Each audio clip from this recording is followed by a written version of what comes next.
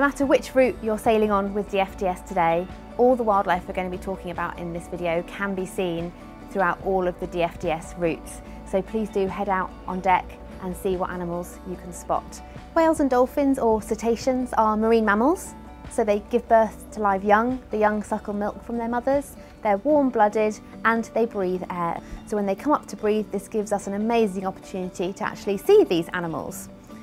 Whales and dolphins can be split into two groups, those that have teeth and those that don't.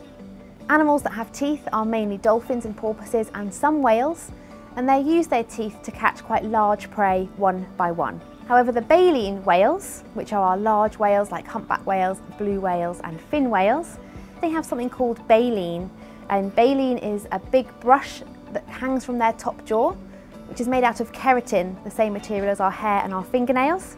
And what they do is they engulf large amounts of prey and water in their mouth, and the brush kind of acts like a sieve. And once the whale's squeezed all the water out of their mouth, they run their tongue along the baleen and swallow all the food. So in terms of the baleen whales that we could spot, the most common is the minke whale, and we especially see a peak minke whale sightings in August, September time. Minke whales can grow up to about 10 metres long.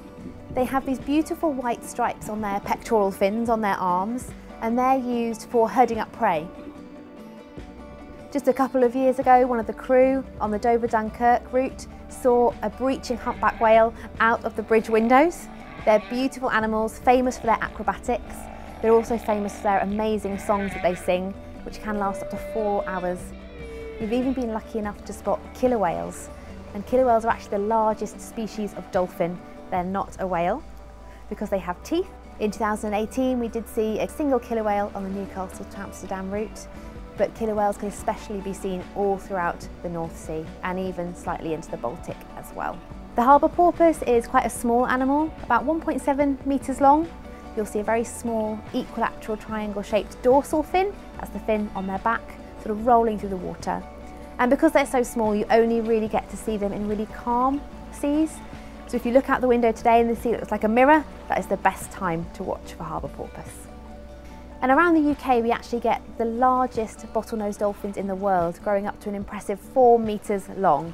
So they don't breathe out of their mouth, they breathe through their blowhole, which is on top of their head, and that helps them to breathe really quickly and efficiently as they're rolling through the water. We also get other dolphin species like the white-beaked dolphin, especially around sort of the Port of Tyne. And through ORCA's data, we actually think that that area is especially important for nursery pods. We often get a lot of seal sightings. There's 2 different species of seals that we could see. The common seal, which looks more like a cat, and the grey seal, which looks more like a dog. So there's a huge variety of different bird life that we could see from the ferry as well, so make sure you look into the sky. We get loads of different species of gull. We also get the very impressive gannet, which can dive into the water at speeds of 60 miles an hour. And the gannet is the largest seabird that we could see. We also see other species like kittiwake, tiny guillemots, razorbills, and if we're lucky, even puffins with their colourful beaks. If you see a really big group of birds, especially if they're circling and diving into the water, that often means there's loads of fish around. And what whales and dolphins will do is herd fish up from below to make them easier to catch, and you've got the birds diving from above, so keep your eyes on that spot because you never know what might turn up. And if you do see anything, make sure to let us know on Twitter and what crossing you're on and what animal you think you've seen as well. So you might also want to consider becoming an ORCA member, and you can do that through our website, and that will help us continue our vital conservation work for the future.